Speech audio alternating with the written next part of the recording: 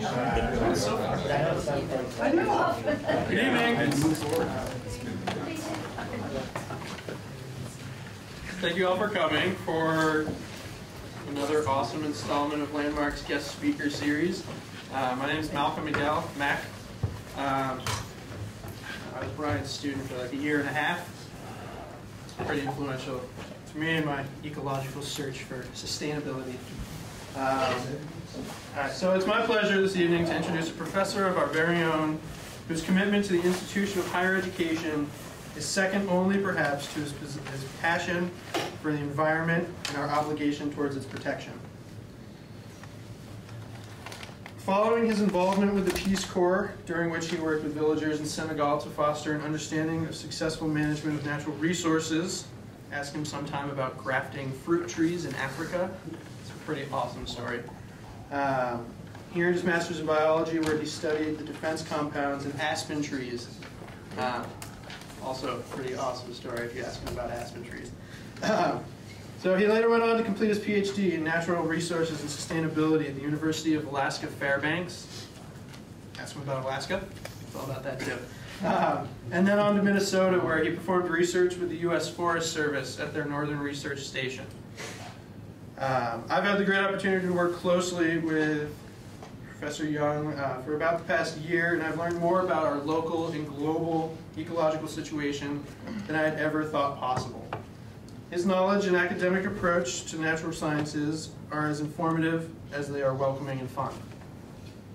So without further ado, it is my privilege to introduce Dr. Brian Young.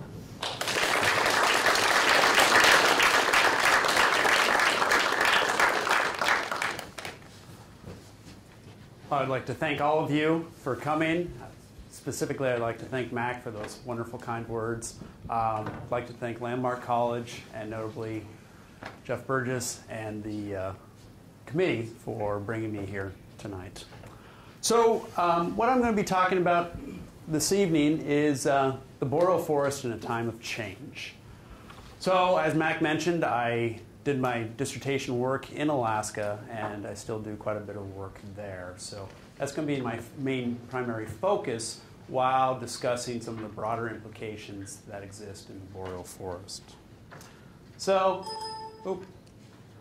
this happened to be a view not too far away from where we lived in Fairbanks, looking over this large flat expanse here, which is the Tanana Valley, looking to the south there into the Alaska range. And if you notice that this area is definitely a mosaic quilt of different vegetation types, punctuated by a lot of wetlands. And that's a very key characteristic of the Boreal forest in general. And standing here on a south-facing slope, you'll notice that kind of in the foreground, this area happens to be dominated by deciduous trees, notably that of aspen trees on these south-facing slopes. While in the valleys, we happen to be much more inundated with black spruce. So the Boreal forest in general, it happens to be the largest forested biome on the Earth.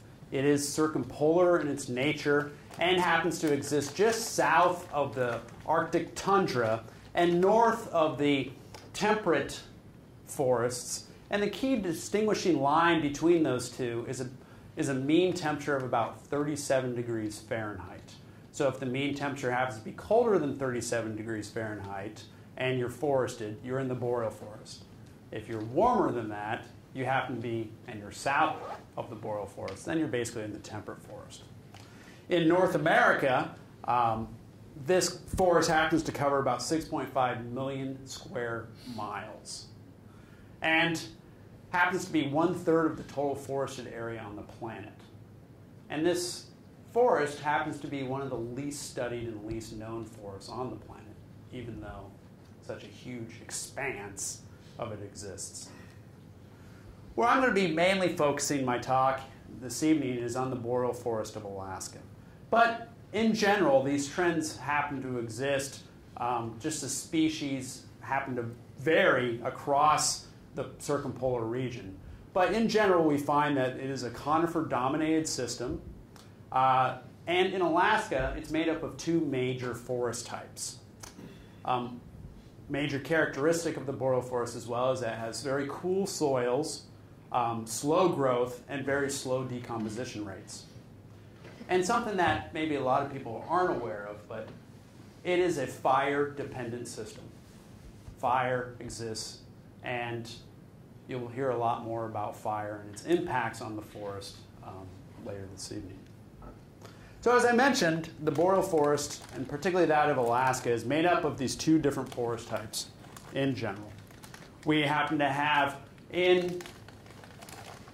hold on a minute. A little clicker died here.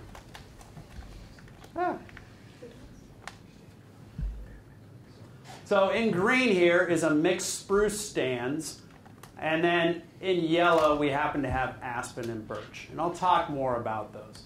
But if you also notice, this is a map of Alaska. I happen to live here in Fairbanks, and between Fairbanks and Anchorage, over half of the population of Alaska exists. And if you also notice, that is basically the road system that exists in Alaska as well. So huge portions of Alaska are relatively unroaded. However, there are communities that live there. These just happen to be some of the larger hubs out there, but there is a scattering of 256 communities in Alaska. Oh, sorry, wrong direction. As I mentioned, in Alaska, it's predominant conifers made up of primarily white spruce, which is this species right here.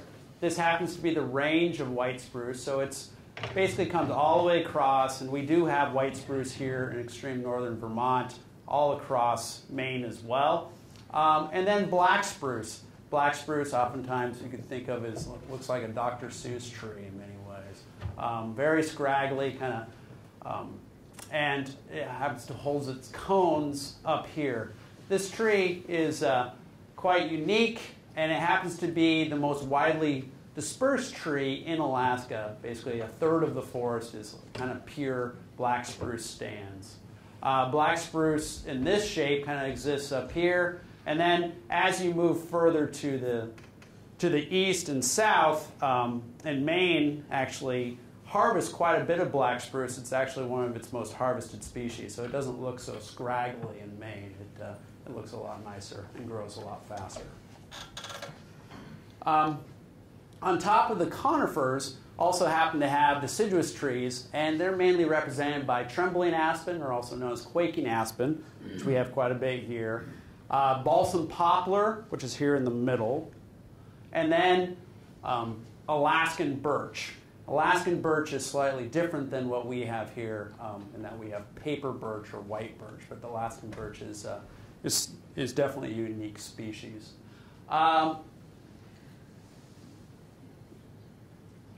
Aspen trees are Populus tremuloides, and they actually are the most widely dispersed tree in North America. And then balsam poplar, as you can see, kind of its distribution. And then with Betula neoalaskana or Alaskan birch, this is basically its rough location. Betula neoalaskana has an interesting tale in that it wasn't until about 10 years ago that it was actually separated from that of paper birch into its own unique species. On top of those, there's some very important shrubs, including alders and willows. Alders are very important in that they're nitrogen fixing.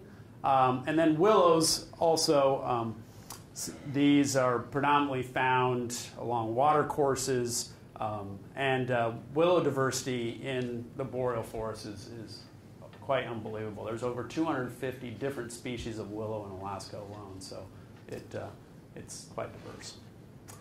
And then there's not many vascular plants on the forest floor. However, it's dominated by this rich flora of mosses and lichens that blankets the floor. In some places, this dense moss layer can be several hundred feet thick, so to several thousand feet thick in some rich permafrost areas.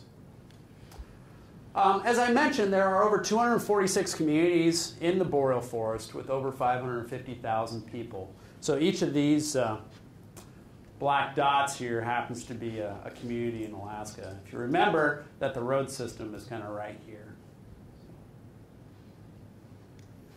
The climate of the Alaskan boreal forest is subarctic and cold continental climate. Has long, severe winters, typically 6 months or more below freezing. Relatively short summers, roughly about 100 growing days. And as I mentioned earlier, it's kind of a mean annual temperature of less than 37 degrees. That's kind of our unique qualifier. And also, these areas happen to have relatively low precipitation, ranging from about 8 to 25 inches, depending on your location specifically. These images here, these graphs, happen to be, sorry about that, of Fairbanks. And if you notice that here in Fairbanks, basically the temperature does not start getting, and these are mean temperatures, they do not start getting above freezing until you're mid to late April. And then the temperature, about September, you're back below freezing again. So, and then as you notice, the temperature, or the precipitation, excuse me, is spikes in the summer months, still relatively dry, basically the highest amount, basically end of June, early July, with about a little over 2 inches of rain. And then the winter months, the precipitation, basically as soon as it starts snowing, usually October, then it melts there in April. Okay. What we're noticing, however, is that the temperatures in Alaska have definitely been changing quite a bit recently. So what you see here is this mean line right here, and this mean happens to correspond this is a general Alaska, it's 32.7 degrees, and it was the mean for the last 110 years. So from 1949 to today, basically, we noticed that 1949 to roughly 1978, on average, these temperatures were below the 100-year mean. And then there was a noticeable shift starting around 1978. And then after that point, we noticed that these temperatures are all roughly above that mean, and the last 2 years of which are quite a bit above that mean.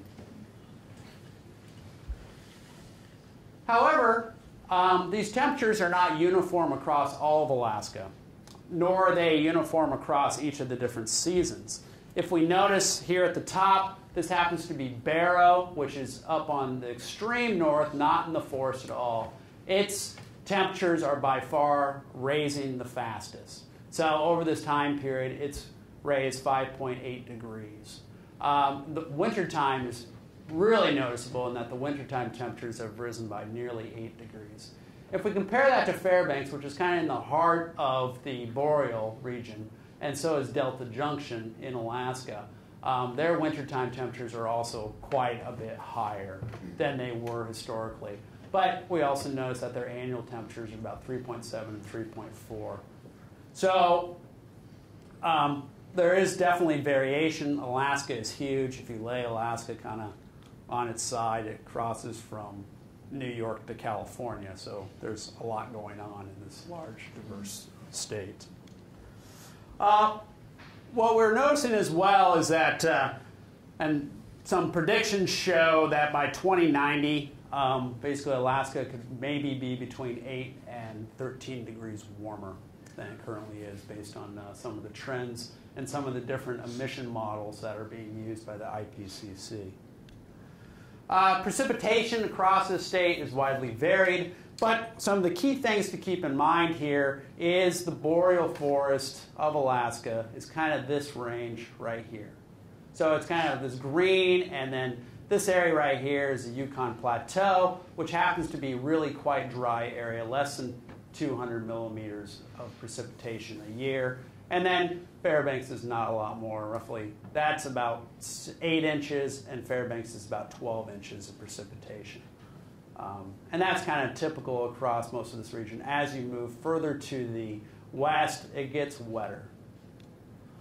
Some of the projected trends in precipitation, what most models indicate is that overall across Alaska, they're expected to see marginal increases in precipitation.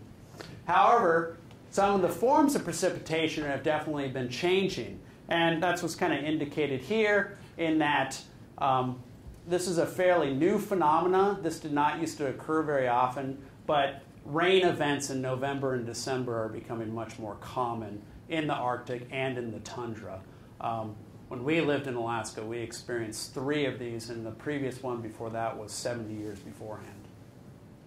So, and then, since leaving, they've had 3 more in the last 4 years. So it's definitely becoming an interesting issue, particularly because animals have trouble accessing forage beneath layers of ice formed by this freezing rain. So they have a much harder time. And I think some people in my winter ecology class definitely experienced that this year here, trying to dig through all those layers of ice. With these increases in precipitation, however, there's a phenomenon known as evapotranspiration, which is a combination of evaporation, basically water coming off of bodies of water into the atmosphere, and then transpiration, which is water coming out of both the soil and out of plants back into the air. Currently, roughly about 75 to 100% of the summer precipitation already evaporates or transpires. And any new offsets in precipitation are expected not to be offset with additional precipitation. So we're looking at more net deficits in evapotranspiration. Additionally, what we've also been seeing over the last 100 years is roughly about a 45% increase in the growing season across Alaska. So basically, this is actually data from Fairbanks, and this is basically 1901. You had under 85 days, and now this last year they had over almost 125 days. So yeah, big increases. So you might have to reclassify boreal forest just simply by changes in growing season alone. So on top of that, kind of these temperature and precipitation, evapotranspiration, growing season that we're noticing, what sort of effects can we already see? A recent study came out, and this basically looked at the decreases in the photosynthetic activity in the forest. And what we noticed is that the growing season has increased by roughly 45 over the past 100 years, as I mentioned, with no significant increase in precipitation. A lot of the regional winter runoff has increased, and this is probably likely associated with permafrost thawing. So permafrost, if you're not aware, is kind of permanently frozen ground, and it's no longer being permanently frozen because the temperatures are rising, and there's a lot of associated water with that. So we're seeing also surface water has decreased, and then the mean annual air temperature has also increased quite a bit. And a result of this, if you notice here in the center, is that this area is known as browning. So basically it's not as photosynthetically active as it could be. So versus the Arctic is greening, so these are becoming much more photosynthetically active. So basically what we're seeing is an increase in shrubs and actually trees going up onto the tundra, and the plants are getting a lot drier here in the Arctic, or in the boreal forest. On top of that, we've also seen a really large uptick in insect outbreaks. So these are not introduced species, but their populations, for one reason or another, just decided to explode. And this is what happened with the spruce bark beetle, and notably on the Kenai Peninsula. And this, so if we notice here in this graph, and this is basically the outcome of a spruce bark beetle epidemic. So all these trees are white spruce trees, and they're all dead. They're all dead. And basically in 1972 to 85, these red areas are spruce beetle outbreak. And then basically 85 to 1998, we see that this just exploded. And what happened in those intervening years was the temperature did not get that cold over the winter for 2 successive winters. And as a result of that, the beetles were able to survive, and in addition to that, the growing season happened to be just long enough where they could actually successfully move through their life cycle in 1 year instead of 2. So their populations exploded, and they decimated the Kenai Peninsula. I don't know if anyone's gone there, but this area, there's not really any trees left anymore. They've been coming back, but it's a pretty sad scale. As I mentioned, these temperatures also affect the permafrost. Permafrost is permanently frozen ground, permafrozen soil. And what we're noticing is over from basically 78 to today that this temperature, basically 65 feet down, is increasing. So from 17 up to, near 20. And as soon as it hits 32, 60 feet down, and permafrost is gone. So it's definitely happening in some places. When we see it under like a black spruce forest, it produces what's known as a drunken forest. These trees start falling over, tipping over themselves a little bit.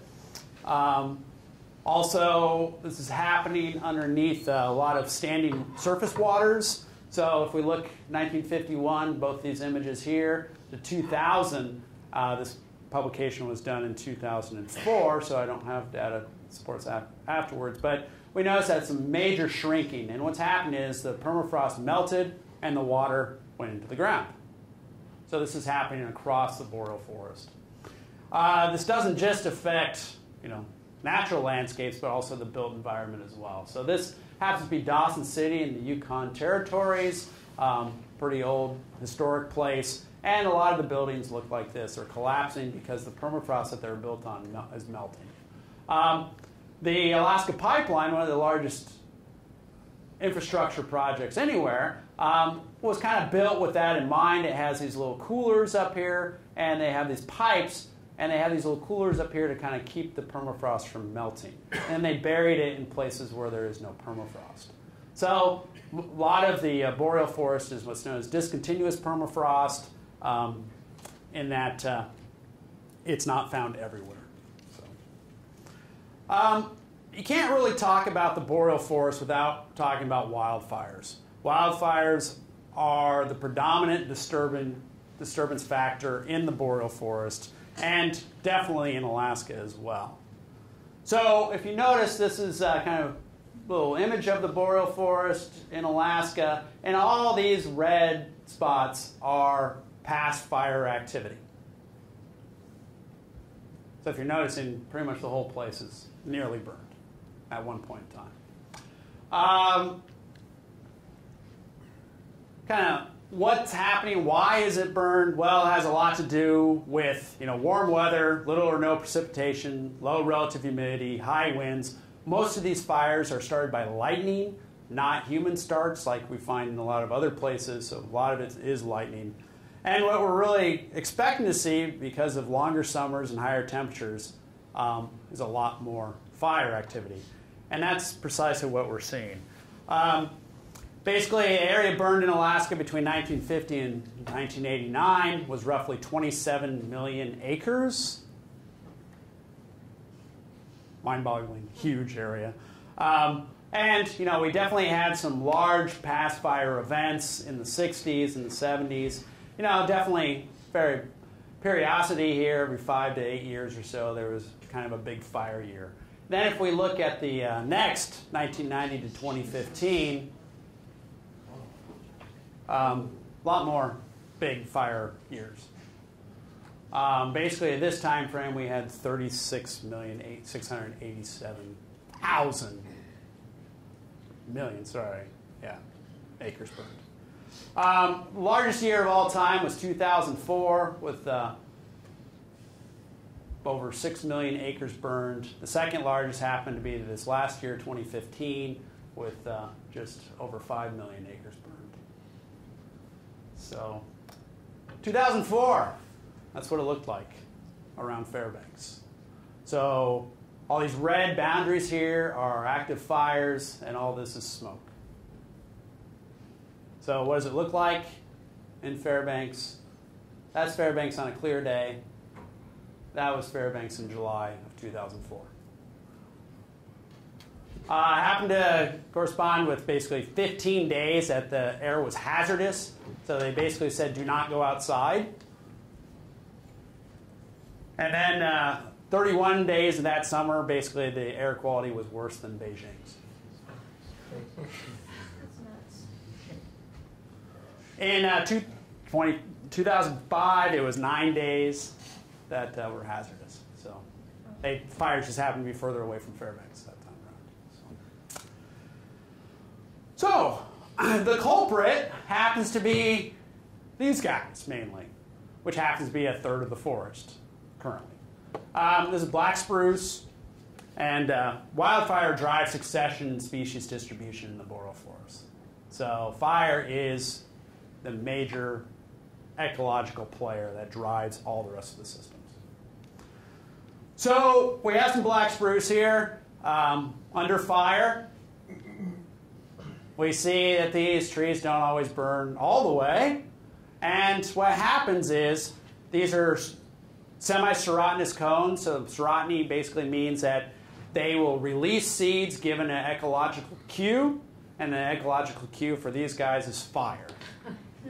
Okay, so they release their seed after they heat up. And they go, oh, goody, I released seed. I'm heated up, I'll release my seed. So there goes the seed. On down. And we get all this new regeneration of black spruce. So they self-regenerate, typically, back into more black spruce.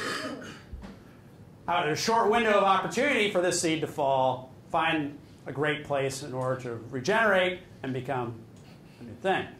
But what happens if the fire regime changes? Okay? This fire regime, this system basically was in place and has evolved over time for a fire return interval of roughly 200 years. So this has historically been the case. Fire return interval, have a piece of land, fire will happen again in another 200 years. What we're seeing now is it's 25% less. That fire return interval is now 150 years in general. So we can possibly shortcut the growing into big trees and having more fire. Which then, well, how will changes in fire climate interact affect species distribution?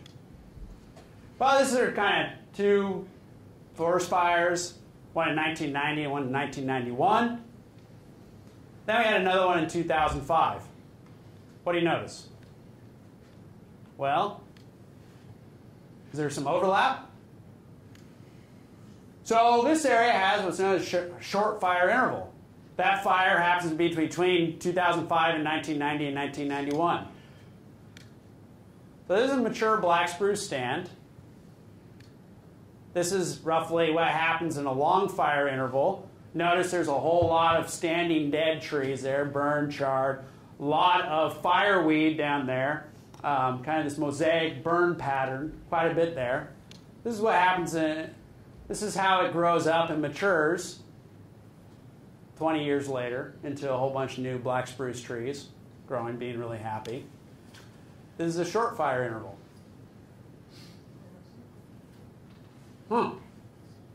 Where are the trees? Yeah, nothing. Wait, boreal forest. Conifer forest. Forest. Okay. So this closely timed fire short circuits regeneration cycles. So if the fire return interval is long, you've got some seed available, you get some good establishment, you get growth and survival. Short fire interval, you turn into a grassland. Not much there.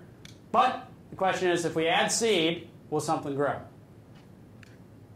So it's all really dependent on seed availability. So if black spruce seed is not available, maybe something else will come in.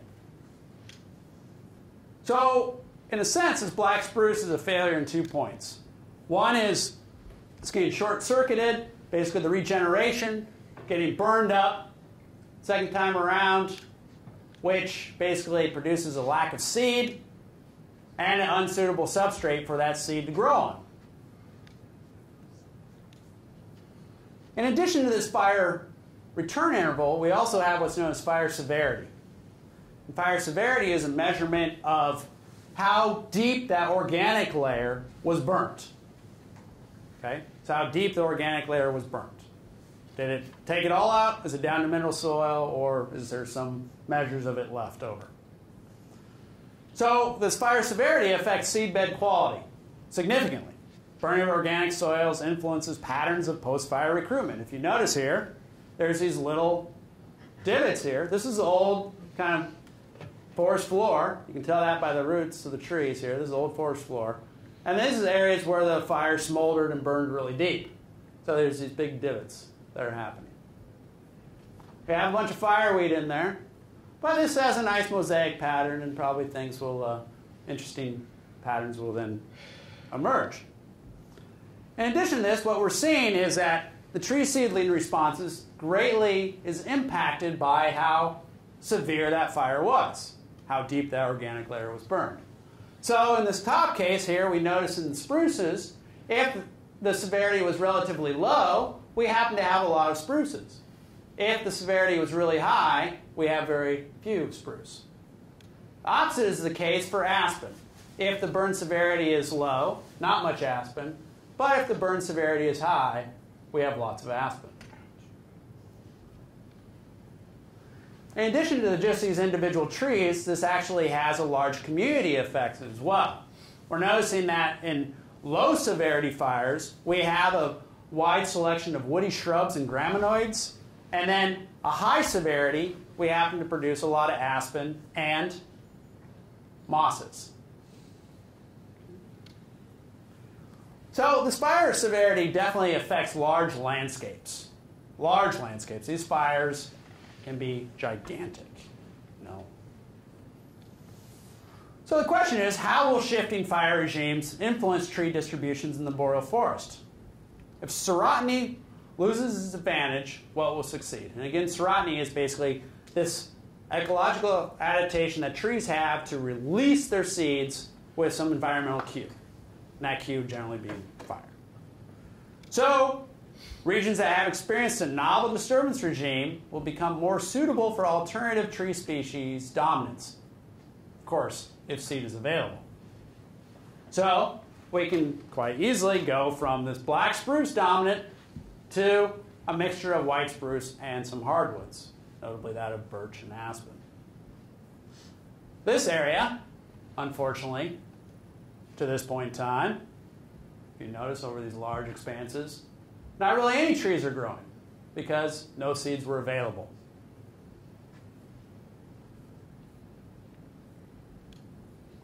So fire, this historic regime, what we saw was that you had fire return intervals were fairly long, the severity was relatively low as well, and we tended to have a whole lot of black spruce coming back. However, given moderate amounts of severity with some black spruce seeds, you're going to get a mixture.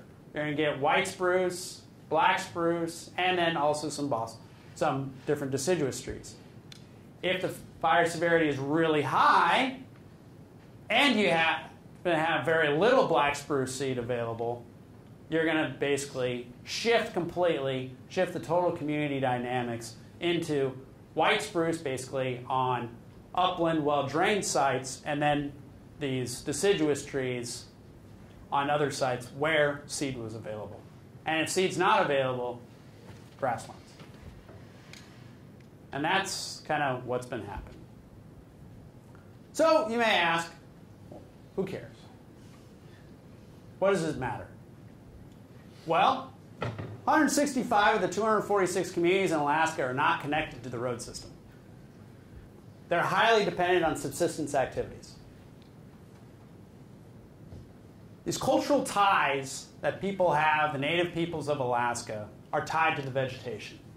If you notice here, this boreal forest, the taiga, is also referred to as, it's right here. The Athabascan people live in the taiga. They live in the forest. We have other groups, the Tlingit, down here, the Yupiks, and then Inuit live in the tundra. Okay.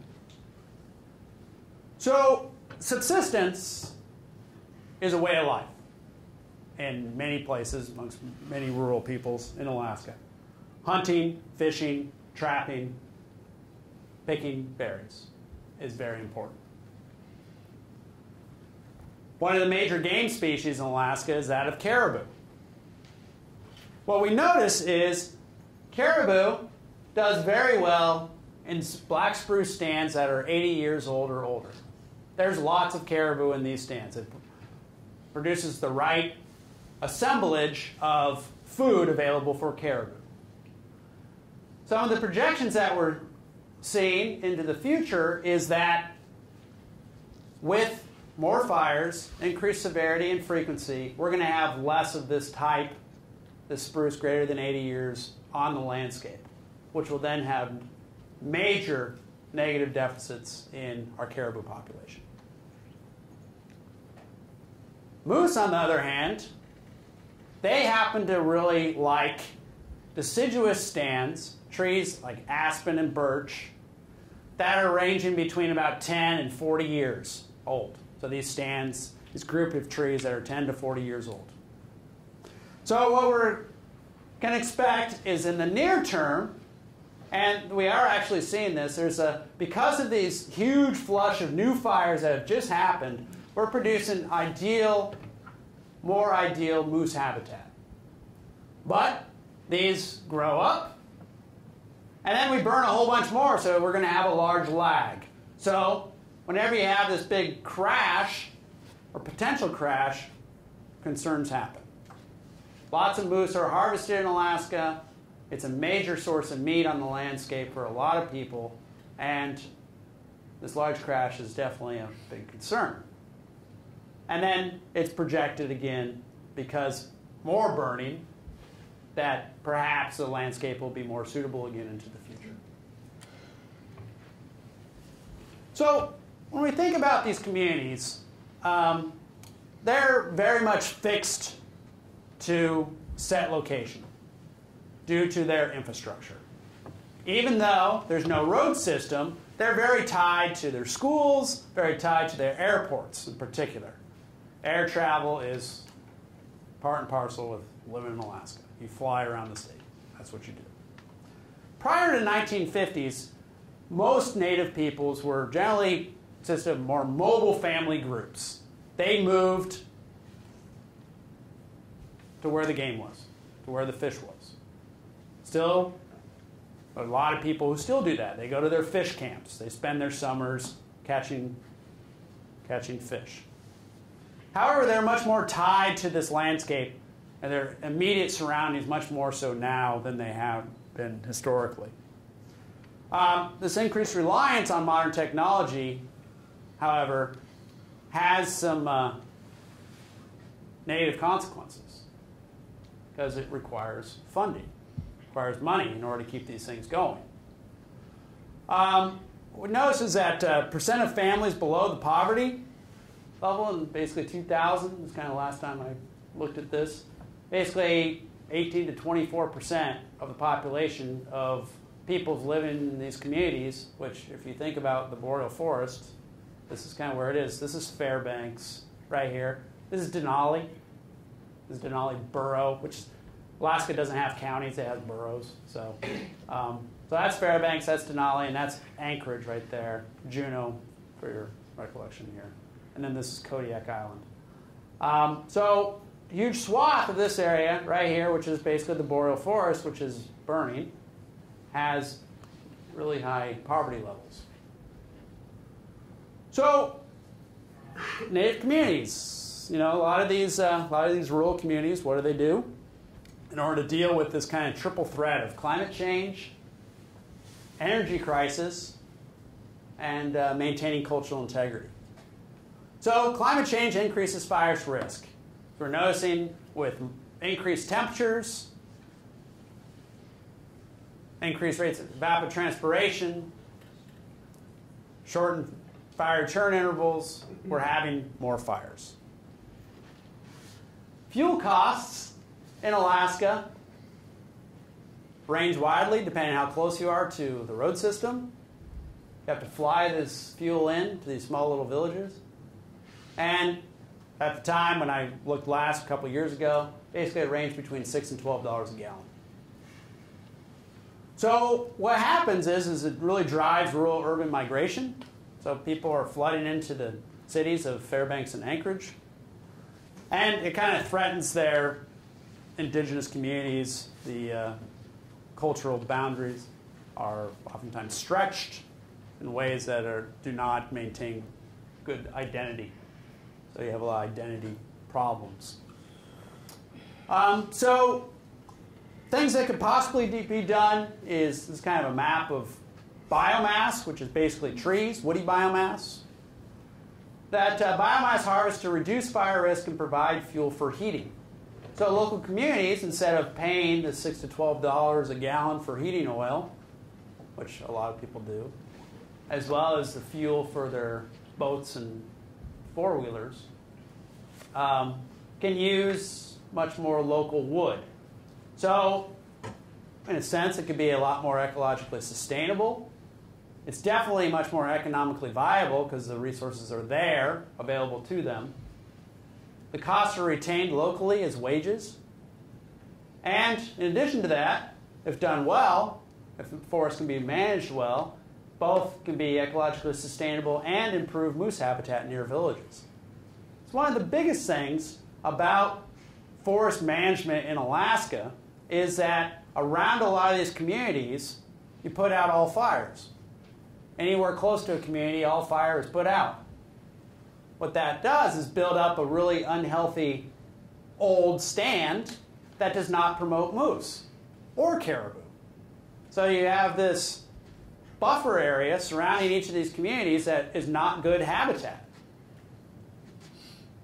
So what could be done? Well, pulling out a chainsaw and cutting more wood and promoting an enhancement of habitat is definitely a viable option. And members of the university and Division of Forestry have been really working hard with a lot of communities and kind of developing these plans. So I would like to, I guess I was a little faster than I thought. I'd like to thank you all for your attendance. And we'll take just a couple-minute break before I'm able to entertain any questions that you might have.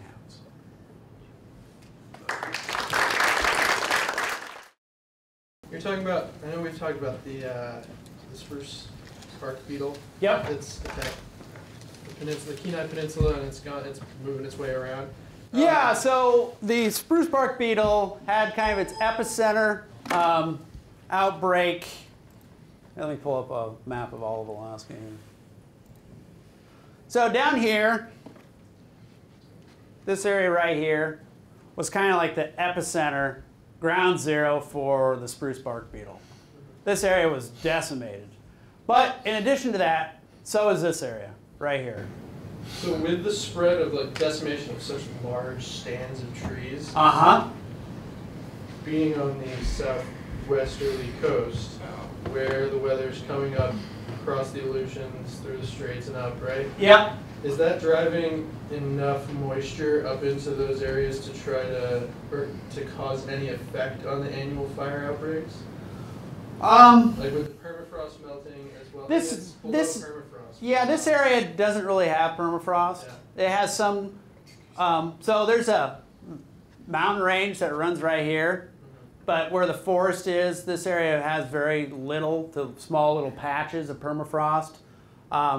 This side, there's basically a big mountain range here, and then some of the biggest glaciers around are on this side, high up in these mountains. But this area doesn't really have much permafrost. Where we see the discontinuous permafrost is kind of more up here.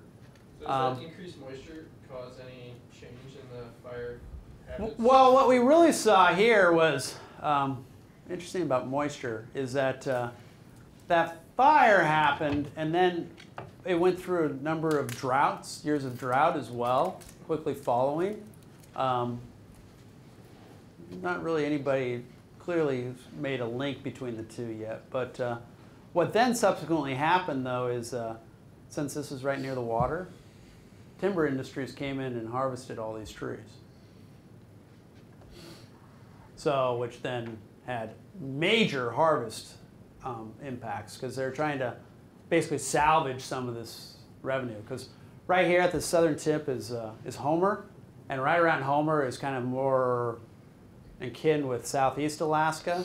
The trees grow really, really big there, really big, pretty fast.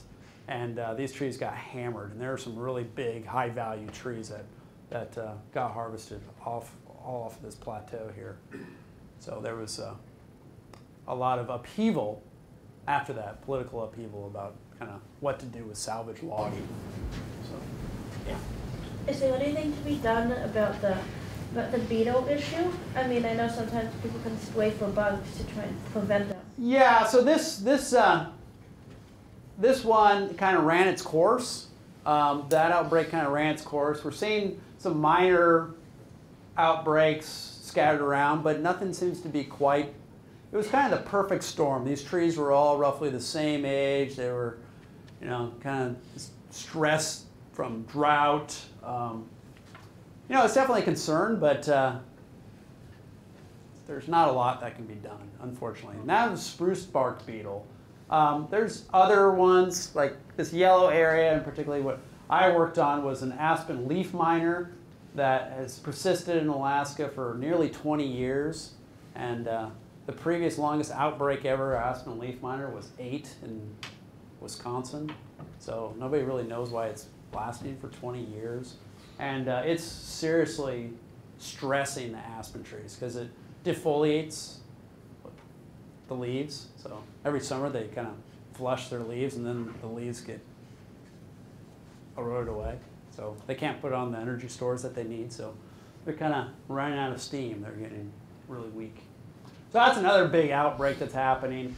We see lots of, in forested systems, we tend to see lots of small ones. These really large ones are kind of unprecedented. Unfortunately, down this way, all the way down southern British Columbia, up north, there's another beetle that's kind of really decimating the forest. But that's not in Alaska yet. So. Yes? If you were to widen your view to the east, yep. What's happening in northern Canada, and then? So here in the Yukon, Yukon Territories is right here, and then it kind of stopped. Basically, it's this outline right here. Yukon Territory, southern Yukon Territory is currently being hit by a pine bark beetle, and that's the one that's kind of currently all the way down the spine, basically British Columbia, Alberta. Interestingly enough, there's another tree species that's not present in Alaska that is in Yukon. It's the lodgepole pine, which miraculously enough did not enter this system. So it's like this natural barrier, even though it's a line on a map. But that line is holding back the lodgepole pine. So in that area, right here at least, there is a lot of willow that's being chewed up by a willow blotch miner, and that's coming down the Yukon River. So I kind of had the epicenter right here, and it's moving down the Yukon River and killing off all the willow along the riverbank. So, which is not so good. Are all of these bugs aided and abetted by this warming that you spoke of? Yeah, well, we're not sure about the aspen leaf miner. We know that it's pretty tough, resilient bug. It can overwinter at -60. Its behavior hasn't really changed much. Doesn't seem to respond one way or another with temperature. It just seems to persist because there's plenty of aspen trees. So we're not really sure. So a lot of studies have been on it, but nobody really has a definitive answer on that one. The blotch miner happens to be a little different story on that one. It seems to be responding positively with warming temperatures. And the spruce bark beetle is one of the few that actually has a clear correlation between warming, growing, increasing growing season, and multiple cycles that happen. Yeah. Probably a lot of reasons behind the increase in fire severity. But is it primarily because the magnitude of these stands of insect-killed black spruce? Or no, the black spruce are typically pretty hardy. They don't tend to succumb to, nothing seems to eat them. So but the best way to describe them is that black spruce are born to burn. So they're highly resinous. The severity? Yeah, they're highly resinous to begin with. And the severity has to do with more warmer summers, lower humidity, longer summers, and the snow is leaving faster, so it's not recharging the ground. So the moisture in the ground is a lot lower as well. So those are the main drivers for the severity.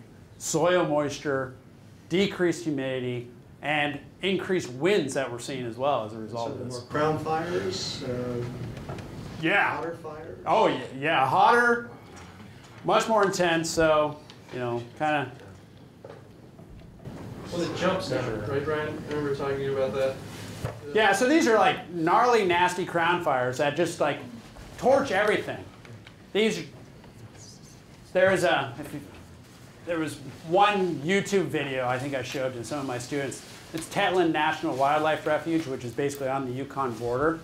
And they're flying around in a fixed-wing plane filming this, and the column was, I think they said it was 30,000 feet up, and trees were flying in the sky like 10,000 feet up, just creating this giant vortex. And you don't come close to this thing. And this was a 1,000,000-acre fire, just flying around in the sky. Yeah. So that is a lot of fuel. I was just at a conference, and they were talking about a watershed that was like, I want to say 4,000 acres in Colorado, mind you. But that fuels there was basically like 3 Hiroshimas for 4,000 acres. And these were like 10,000 acre fires. So this is a whole lot of carbon being pumped into the air. And then on top of that, besides where you're burning the vegetation, you have thousands of years of moss that have accumulated underneath it. And then a lot of places permafrost, which can be thousands of feet thick, that are melting and releasing and decomposing. So what happens in the Boreal does not stay in the Boreal. It's not like Vegas. It goes everywhere.